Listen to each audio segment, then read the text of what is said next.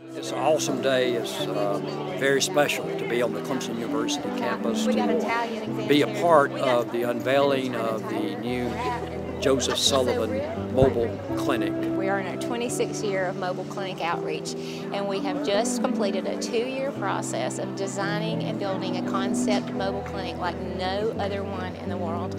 We were actually contacted by Dr. Paula Watt, who is director of the Joseph F. Sullivan Center here at Clemson, and she was looking for something different. She had had 2 mobile clinics in the past, but now she needed something different that would get her in and out of farm fields so that she could serve underserved populations.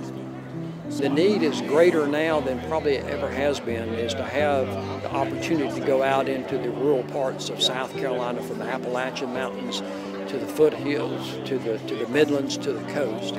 Senator Alexander had a vision for us to work specifically with our academic partner at MUSC, the Hollings Cancer Center. They have a mobile program also. So we were challenged to find a way to work statewide, and that is what we are doing. This is the world's first 100% solar-powered mobile clinic. It has no generator, it needs no generator, it literally operates with the sun and lithium-ion battery packs. A typical lithium-ion battery will last 10 years, so between now and then, it's completely maintenance-free. This is the first, and this is the future of mobile clinics, and we're very proud to be a part of that future. And to have the opportunity to have a unit that has been designed for the actual need of it being a mobile clinic is critical from that standpoint.